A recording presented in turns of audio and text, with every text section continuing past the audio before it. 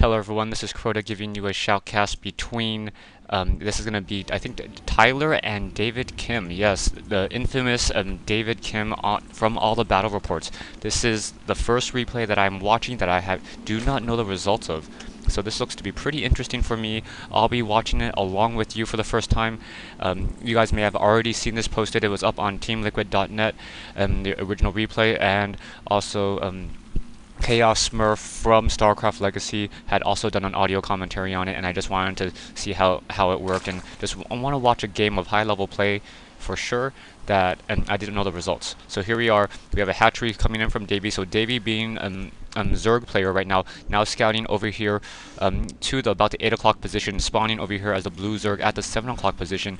Meanwhile, we have Tyler spawning as the red Protoss player over here at the 2 o'clock position, now warping in that pylon and getting in some additional probes as well, using that chrono boost in order to speed up his probe production. I think on the TeamLiquid.net website, it says that this is Tyler's, I think, second game in the Platinum League, so he hasn't learned that much yet. So I'm assuming that David Kim is going to win. David Kim definitely has more experience. And right off the bat, after building that gateway, moving out with that probe moving out and going to be doing some scouting, and a drone quickly comes out and comes back around. So a drone coming in for David Kim. David Kim now coming into that base, trying to check for exactly what's being built right now, and now attacking that gateway just by spitting at it. Meanwhile, we have another probe coming out, and we have David Kim doing his typical hatchery. So he has hatchery before spawning pool. So what is that, a 13 hatch? I'm doing a 13 hatch to set up his secondary expansion right now. Probe now trying to fight back. Gonna go ahead and turn on very nice surround. Almost got a surround off and almost took out that probe. Probe down to 5 hit points. And meanwhile, we have this drone trying to take down this pylon and doing a pretty good job so far. And right now that pylon is already gonna almost lose all of its shields relatively soon, but we're gonna have a zealot now or a zealot be coming out pretty soon. So yes, do read my comments. It's a zealot, not a zealot. So it's a zealot. Now we have this drone now trying to come back around. A zealot now trying to take down that one drone, and oh, poor drone comes back and now takes some little bit more hits right now. Probe now trying to fight back against this hatchery as well. The probe has full shield, so it's going to take a couple shots. Very nicely done by Tyler. Tyler now moving back away with that drone, so he is going to be able to save that drone. And now we have the single zealot now coming back in from that north hand position, perhaps to try to take down this hatchery. We'll see if we have a queen yet. No queen, nothing from Davey. Oh, there is the spawning pool right now, so perhaps, let's see, do we have anything in the unit overlay?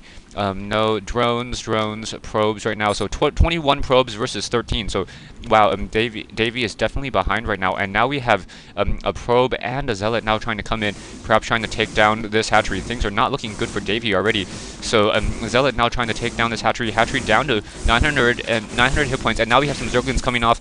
So Zergling's going to go ahead and try to group together, trying to get a surround off. Probe in there to try to do its single attack as well. So let's see, looking at the numbers, the probes and zealots do work pretty much in the same positioning. A little bit of lag right there now. Trying to get us around, trying to take down that one zealot. Zealot is now taken down, and one zealot being forced to run away at 44 hit points. Trying to run away down to 28, 24, 20, 16, and down it goes. So 4 Zerglings now heading back out. So very nicely done. Tyler going to set up one zealot on his ramp, and now probably use chrono boost to try to build additional production units. Getting a robotics facility. So wow, hiding a cybernetics core off to that north hand side. And now we have the Zerglings now trying to come up that ramp right now. So we're going to see if the Zerglings going to really be successful. No, losing one Zergling to that zealot, and now that zealot now trying to come back into that ramp. Another zealot going to be joining him. So 25 probes and a double gateway robotics facility. Robotics facility most likely be trying to get observers and maybe even colossi. And what Zergling now running back around that map right now, and we have this the hatchery over here at the natural expansion setting up very, very nicely. Spine crawler now being put down to add some additional defense. Zergling's hiding off to the back right here. And right now, David Kim still running off of a single extractor, and now getting that roach warren. That roach warren I just love roaches right now. Roaches are just such a strong unit, and I don't know what else I can possibly say about it. It does a base 16 damage. So base 16 damage that's almost as much as a Reaper does in damage against a light unit. So, and the Roach also has 2 armor. I think that Roach is a little bit strong right now, just like the Reaper, and we'll see how this really plays out if the Roach is able to shoot uphill. Able to shoot uphill with that range. And wow, just shooting, and now going to be trying to come to the back, almost getting a little bit of a surround right now, trying to come back, and another Roach going to be coming in. No Zerglings, trying to get a surround off, and now here's that single Observer now heading back out. One Zealot getting taken down. Very nice micro from David Kim. David Kim doing a very good job, and now here comes those Zerglings from that backhand side. Roach is trying to run back away. Very, very nice micro, and now here comes those Zerglings from the back. They're going to take down another Zealot. Wow, very able to take down another Zealot. No, where is it? Oh, not able to focus it down. There it goes. Trying to take down the rest of that army right there. And the Roach taking a lot of that melee damage. What, 12 attack per round because of that 2 armor. So very, very nice armor compared to the Zealots. And the Zealot takes 16 right now. We have a single Observer up in the air for Tyler. Tyler keeping good track of all of David Kim's bases right now, and all of David Kim's tech. We are currently sitting at Layer. So Layer right now, let's click on a drone Roach to see how much it costs. 75.25. Wow, very nice. Not even that gas intensive. So Roach is also obviously a very, very nice option right now. Observer now coming in. No upgrades on those improved movement speed, or what, being able to regenerate very, very quickly right now. Right now we have 4 Zerglings at the front door. Drones now moving back over, and now we have a Queen sitting here trying to do larvae injection on that hatchery. We should have a Queen over here as well. Where is the Queen? We don't have a Queen? No, I guess there's only one single Queen coming in from David Kim, so a little bit surprised right now. Tyler's sitting only with Zealots right now, and now producing that Colossi as I originally thought. Also over here to the north-hand side, we have that Twilight Council, so Charge being upgraded as well. Templar Archives over here, Robotic Spay over here, so you can go ahead and take a look at all of these additional upgrades. I'm not going to take all the time to read them right now. We have a, what is this? We have an Overseer. The Overseer has the ability to detect cloaked units, and that is the ability of the Overseer. Overseer also moves faster than the typical Overlord. Overlord no longer has the ability to detect cloaked units, just as an FYI for you guys.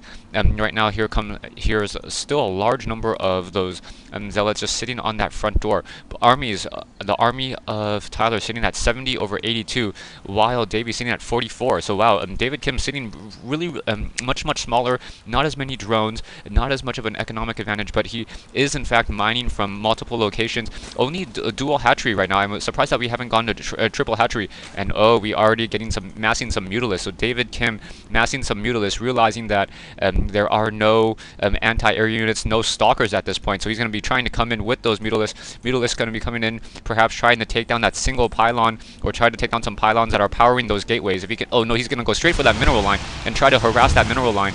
And those probes are just taking a lot of damage right now. Zealots and Colossi realize that they can't really do anything to try to protect that. So those Mutalisks are going to have free reign at this point. And just continuing to try to destroy this mineral line. And wow, probes down to 20. Here coming in over on the other side of the base, we have Roaches sitting here along with Colossi. And Zealots trying to continue to fight. They're trying to fight back even stronger. And fights just going really badly for both players, as the armies are getting wasted away right now. That Colossi still has plenty of hit points on it, and is now going to be trying to move into that main base right now. David Kim does not have enough minerals to really do anything. Mutalisk now coming back from that northern side, trying to just finish off the rest. As long as he can burrow some of those drones, he should be fine. And save this game, as long as that Layer does not get taken down, and that other hatchery. Here those Mutalisks trying to take down that Colossi. One Colossi going to get taken down. Down goes one Colossi, another Colossi going to get taken down in just a second. And this one Mutalisk trying to take down some of those additional units. And now, wow, 6 Mutalisks, 7 Mutalisks in the air. And now going to be finishing off these Zealots, but the Layer will be taken down. Down it goes.